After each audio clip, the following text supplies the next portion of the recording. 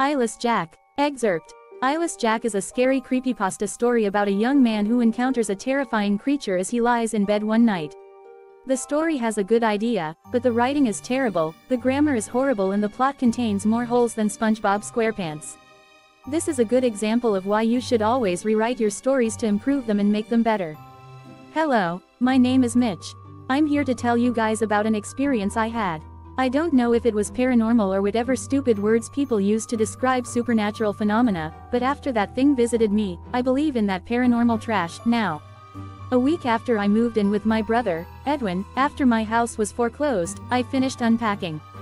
Edwin liked the idea of me moving in, since we had not seen each other after 10 years, so I was excited, too. I soon fell asleep after I moved in. After that 1 week, I heard rustling noises coming from outside at about 1 in the morning. I thought it was a raccoon, so I ignored and tried to fall asleep.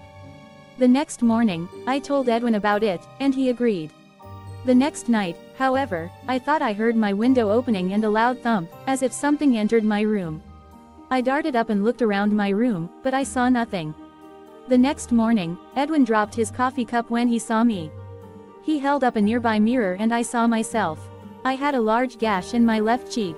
After I was rushed to the hospital, my doctor told me that I must have been sleepwalking, but then he showed me something that made my blood turn cold. He lifted up my shirt to reveal a sewn-up incision where my kidneys were. I started in his eyes, my eyes widening. "You somehow lost your left kidney last night. We don't know how, though.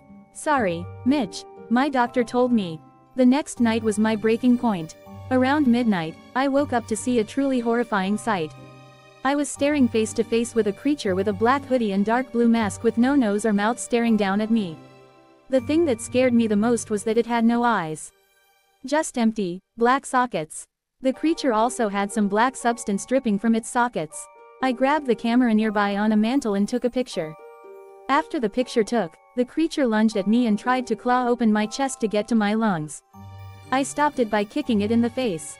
As I ran out of my room, I grabbed my wallet. I would need the money. I ran out of my brother's house into the night. I eventually ended up in the woods near Edwin's house and tripped on a rock. I fell unconscious and woke up in the hospital. My doctor entered the room. The same one who treated me before. "I have good news and bad news, Mitch," my doctor started. "The good news is that you had minor injuries, and your parents are going to pick you up." I sighed with relief. "The bad news is that your brother has been killed by something." "Sorry, my parents took me back to Edwin's house to collect my remaining belongings, which I did." Upon entering my room, I was scared, but remained calm. I grabbed my camera then stopped dead in my tracks. In the hallway leading to my room, I saw Edwin's body and something small lying next to it. I picked up the small thing and entered my parents' car, not mentioning Edwin's corpse.